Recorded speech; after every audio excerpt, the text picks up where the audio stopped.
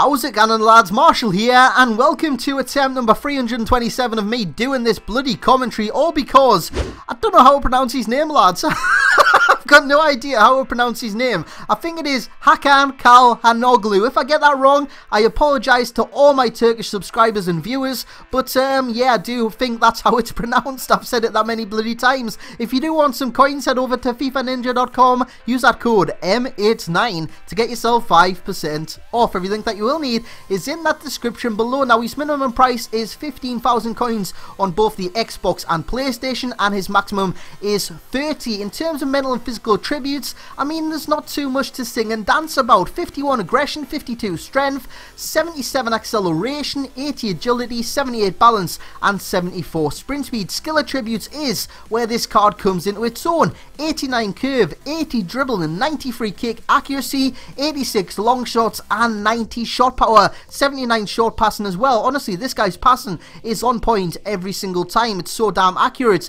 5-star skills. 5-star skills? I bloody wish. Honestly, I told you I'm going insane. 5-star weak foot, 4-star skills, and the guy can do stuff like that. That is just nonchalant there from Hakan Çalhanoğlu. But yeah, medium to medium work rates. And in terms of pros, free kicks. This guy is a pro at free kicks. He's a Turkish David Beckham. I don't know too much about him in real life. I don't know if he gets compared to David Beckham, but on this game, he is the Turkish David Beckham. He's so good at free kicks, he's so good at long shots, and he's so good at passing. He's just got all the attributes to be a David Beckham on this game. His long shots, fantastic. It's got the power, it's got the curve, it's got everything needed. It's got the dip. It's got everything needed. Now, I started him as a central cam. He played well there, don't get me wrong. And then I switched him into a 4-2-2 wide cam from the right-hand side. Then I hit it with the outside of his boot. Lads, it's magical. It is so good to hit the ball with the outside of the boot with Hakan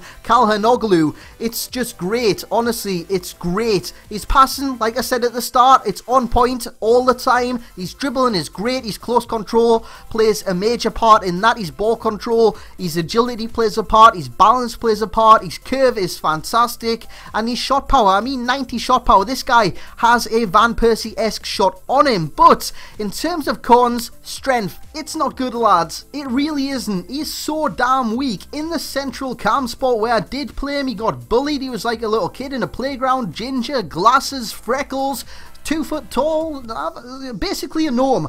He was like a gnome in the playground. He was getting kicked about everywhere. I mean, absolutely everywhere. By DMs, by centre-backs. He was just getting bullied out of position. So in terms of strength, it's not good, lads. It really isn't good. And pace-wise, he's slow. He's like an engine that doesn't really want to start. He gets going, but he doesn't really get going, if you know what I mean. So in all, he's a good midfielder. He's a good cam. So he's getting a rating of 7.6. Is he better than De Bruyne? No. Is he better than Mkhitaryan? No. He's not that good, but he is a good cam on this game. Lads, if you have enjoyed this review, smash that thumbs up button, subscribe if you haven't already, and as always, I will catch you all next time.